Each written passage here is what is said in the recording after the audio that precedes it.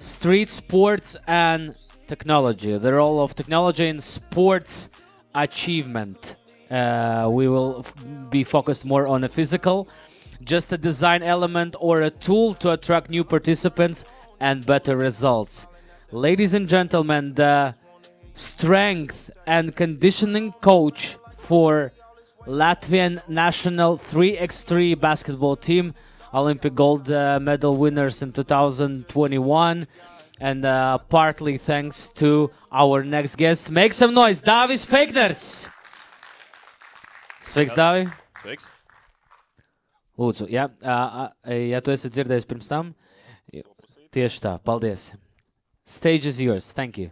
Okay. Hello everyone, nice to see you. My name is Dāvis Feikners, and as already it was mentioned, I'm a strength conditioning coach of the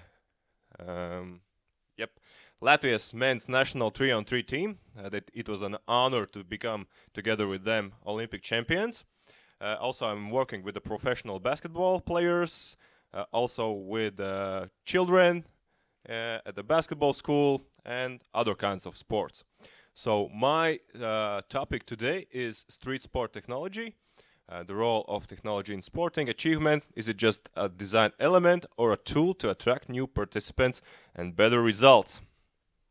So, it's 21st century and it's all about new technology, as you already know. Every year we have more and more new kinds of technologies, sensors, cameras, new stuff to attract new people to become more addicted to sports, move your butt from the couch, start to be more active, and every year it's becoming more and more, and it's also very interesting where we will be after 10, 20 or 100 years. So let's go. Sorry, something was very fast going. Didn't. So, yep, let's try. Yep, here we go. Okay, I would divide them in 5 main categories: apps, special live cameras, game analytics, wearable technology, special training equipment, rehabilitation and recovery tools.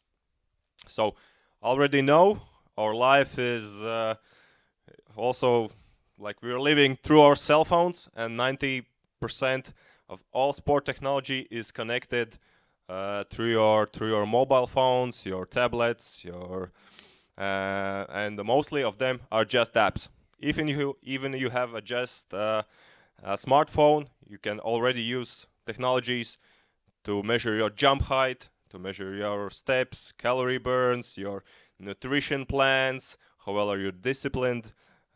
Use different kinds of apps, for example, also like meditation, breathing. Somebody uses maybe some Wim Hof breathing apps. No? The very famous Wim Hof app is from the guy who is also called the Iceman, who uses a lot of ice procedures to recover from different kinds of stresses and also to calm his body. The next big thing is the special live cameras, game analytics, mostly in team sports. For example, in basketball, they use very much synergy. It's a special company's system. The company provides all over the world different kinds of gyms with special cameras, and they gather information about every player when he's competing during the game, from which spots of the court he makes shots, he doesn't make shots, how many moves he makes, what kind of move he makes, where he's good, where he's bad, and you can get very much different kinds of analytics about that player, and it's very important if you're preparing to play against another team. You can scout your opponent, know his weaknesses and also his strength, and to be prepared to compete against them. The next segment would be wearable technology. It's I think the biggest of the all, because it involves clothes, smart watches, bracelets, rings, clothes, footwear, where you can put inside of them different kind of sensors and get different kind of also information about your body, how are your breathing, recovery, your oxygen level in your blood, and also very different kind of metrics that you can use it as a professional sportsman or just a regular people trying to increase your to develop your health. And the fifth one would be rehabilitation and recovery tools. It's very important nowadays also for everyone. If you're not a professional or eager amateur to recover from previous games, from previous workouts, and if you are more recovered, also the injury risks are lower doing these sporting activities. And we go. Yep. Why do we use these some kind of new technologies? And there are a lot of benefits. Testing, because it's very important for me that I can test my athletes, also young athletes, where we are lacking, where we have to work more, and as the technologies are becoming more and more also cheaper to buy, you can use it also for regular people. It doesn't always have to be just good paid professionals. And it also motivates better my athletes. I can show them the results, and also test them in live exercises. For example, how much for example, if you're lifting some bar, for me it is not always how much weight they can lift. Maybe sometimes is how fast they can lift the weight, or how fast they can produce force and power, because in the sports it's very important the power aspect, how fast you can do something in small amount of times, especially in team sport games. So overall health and injury prevention, as I mentioned before, includes the rehabilitation and also recovery tools. It's also very trendy, flashy and functional. It looks cool. All these new gears, it's very stylish. So also it attracts new participants, mostly young people.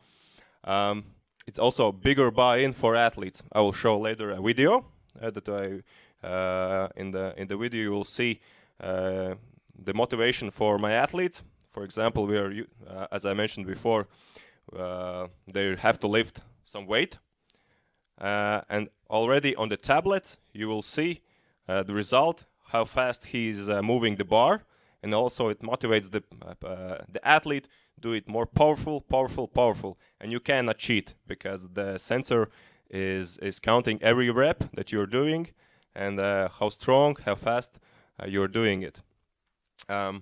Belonging to different kind of communities, especially for different kinds of apps. If you're like a runner, there are many runners around the world. You can compete with them and feeling that you're not alone. Who's starting, for example, running or doing some activities, you can compare your results to your friends or to professionals. Try to catch their results. It's very bringing people together. And also, as the guys were talking very much about the football, it would also, I think, maybe there is an app where you can just, you're like a football player, you know a pitch outside inside the city, and you want to play like a football match, but you don't have like buddies to play with. You use the app, put the time. Maybe there's somewhere else all around who could also like to participate, and you can bring all together, use the technology as this kind of together people to do something together. For example, also team building. You can use this kind of apps.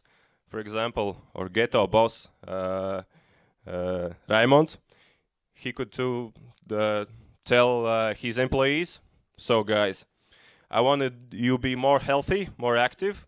So please, next month, I want that you have every day at least doing 10,000 steps. If you do like this, I will raise your salary by 5 euros or 10 euros. Maybe small amount, yeah, but the employer is interested that his workers are more healthier. If they are more healthier, more happier, they will show up more to the work. They will not be so ill. Yeah, in long term, the company wins. You know, and the same would be like engagement in charities. There are also many companies that put challenges to different kinds of people. For example, the same. If you like do a month with 10,000 steps every day with gathering steps, we'll donate, for example, $10 to that kind of charity. And also that using these kind of apps, gathering the information from your daily activity, can do big a long way. The dreams come true. So, and the last one, easy and fast availability for professional training plans and devices. Nowadays, because of the internet, it's more easy to get professional training plans, like for novices or for an intermediate or professional level of athletes with different kinds of equipment or no equipment. So it wouldn't be like possible 20 or 30 years to write or meet a professional coach and to ask him these questions. Nowadays it's time of some minutes. So yeah, so let's go to the next one. So yeah, you'll see now we're using trap bar deadlift in our training using special sensors that measure the speed, the power of every rep. We're working with a 3-on-3 national team athlete. His aim is to push as hard as he can with the mid-range weight. He cannot cheat, because we count every rep, every powerful thing that he has to done. So in long term, we see these increasements if you're doing the same exercise, but he's very motivated to do this as fast and powerful every time. And also we're using this in our basketball school. The kids also love it. Yeah, also incorporates more into using sports technologies. And I think it's better way using phone and tablet, like only just scrolling, as Austrian guys mentioned before. Yeah, just too much time spending in the just worthless scrolling. Okay, the next one. I have also worked with famous Ghetto athlete Kristaps Dārgais, one of the best slam dunkers in the world. I have worked with him at least 6 years together. I started with him working when he suffered ACL tear, and then after 1 year, a little bit more, we competed in 2008 after his injury, and he was even more powerful, more strengthful, and he put very much work into his rehabilitation, and we used also lots of different kinds of technologies to increase his power, his jumping abilities. In the next video you will see we're using this Kaiser equipment. We're using this air compression to use as a weight, and he will do with the 200 kilos pressure, doing squats, and with speed, not just only doing slowly, but as fast as he can. And then we use it the same on the basketball court when he's doing slam dunk contest. Yeah, and that's next video is from, sorry, once again, it was too fast. Thank you. yeah, in slow motion. It's also here in Riga, 2019, when he won split the first place in King of Air. That was very, very impressive. Yeah, yeah, and he was very in his peak in peak. At that time, he could jump like 369 reach. It is in meters, almost 4 meters. Yeah. So now he's also playing professionally. He still can go over 350 now. Well, because he's now a little bit like older, the performance decreases, but also you have to like use these technologies to motivate him, to boost him, to have his performance as long as we can. Okay. So we got this. Yeah, extreme sports and breakdance. Sometimes we will thinking about what can we implement from the new sport technologies into these skillful sports that mostly based on skills.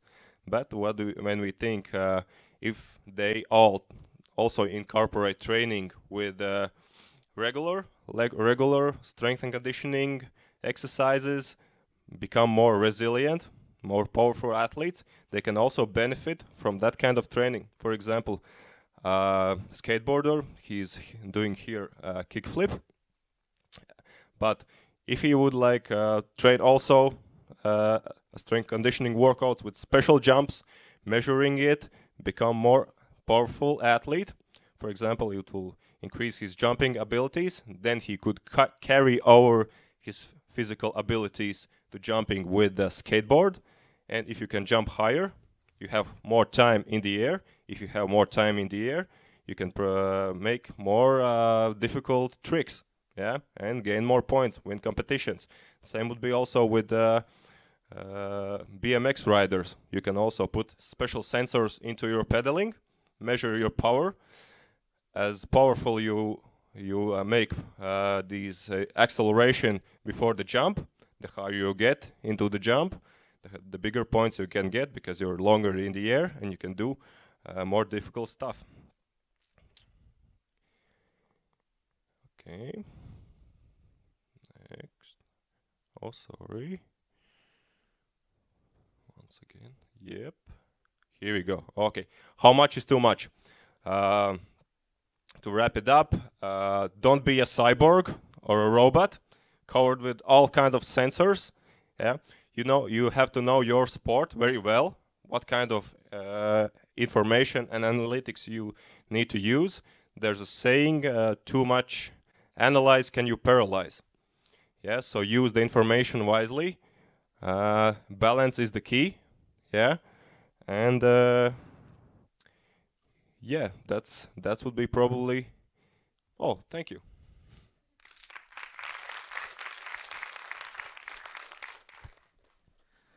Once again, thank you, Dāvis.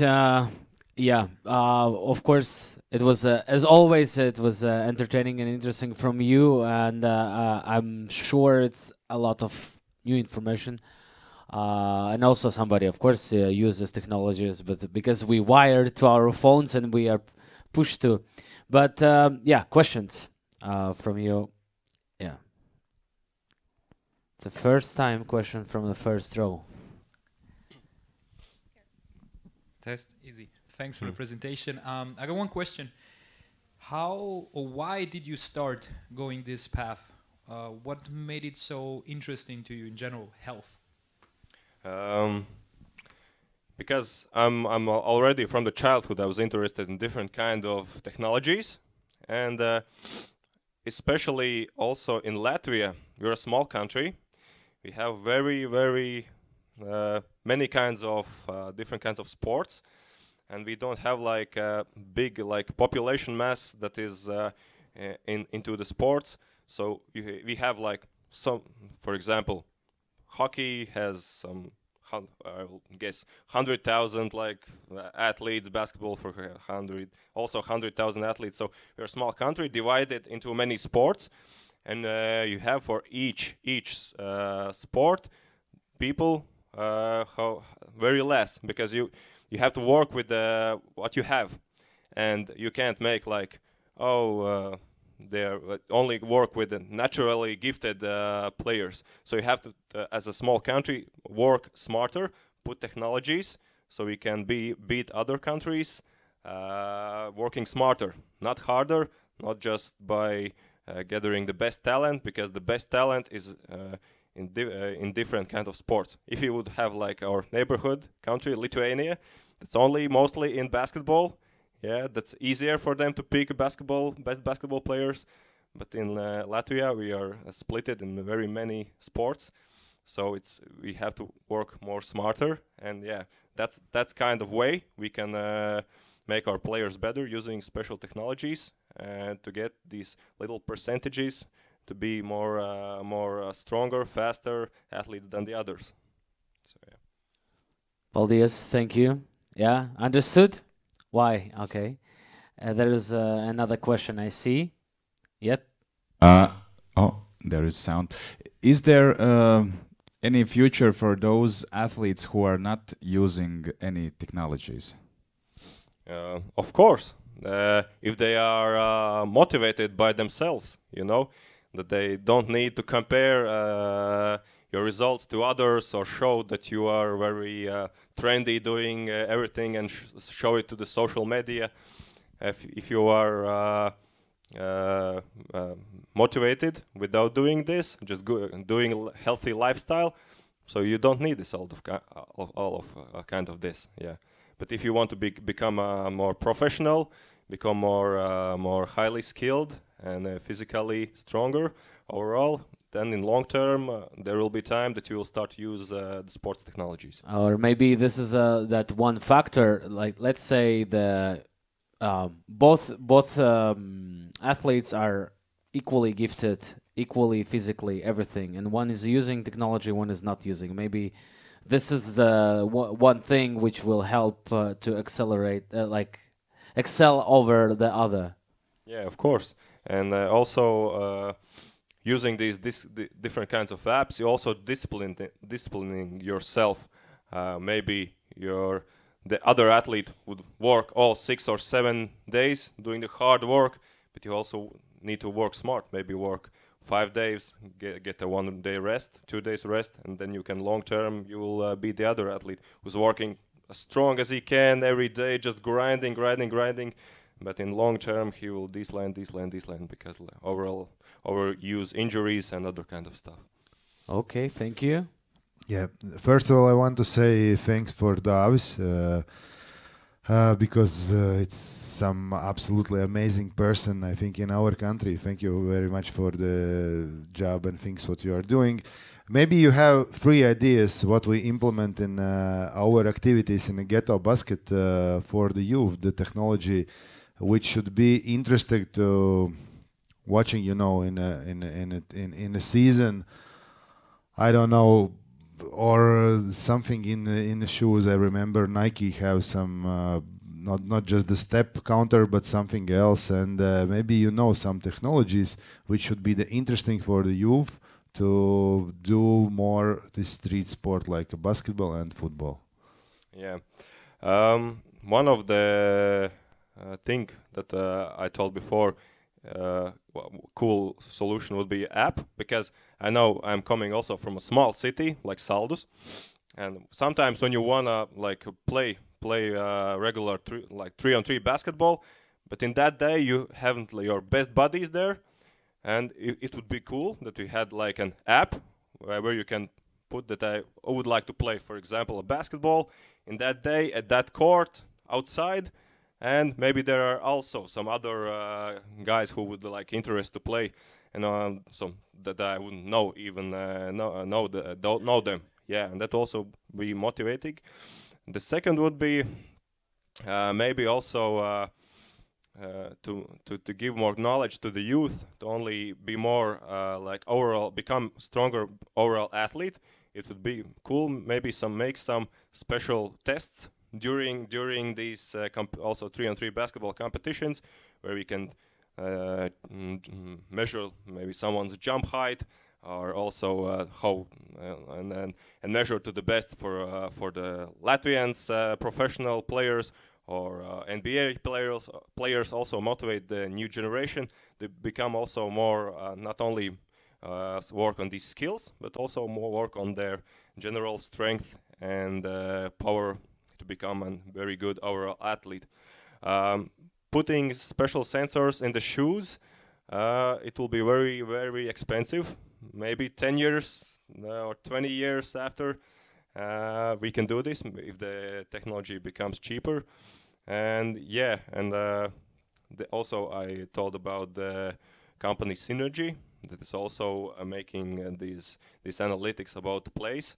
Maybe we can incorporate them more into some 3-on-3 basketball to analyze your every move, every spot, where are you good from or you're bad from, and it also will motivate the young players to develop their skills. Maybe his floater is very bad. He needs to work more on his floater, because the analytic is showing he's very bad from the floater shot. He's good from the 3-pointers and exactor.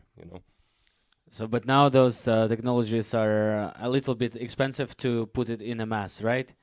So yeah. So now it's a little bit too much. Yeah, but if you gather masses, for example, like Ghetto games, I think it should be. But that means we need the more sensors. No, because you need good cameras. You need for this kind of stuff, you don't need sensors. You need only cameras. Okay, great. Thank you very much. This is what we needed to hear today. Okay, once again, make some noise. Dāvis Feikners, paldies. Let's take one photo together, and we are ready for the next guest. Yeah, let's take one photo.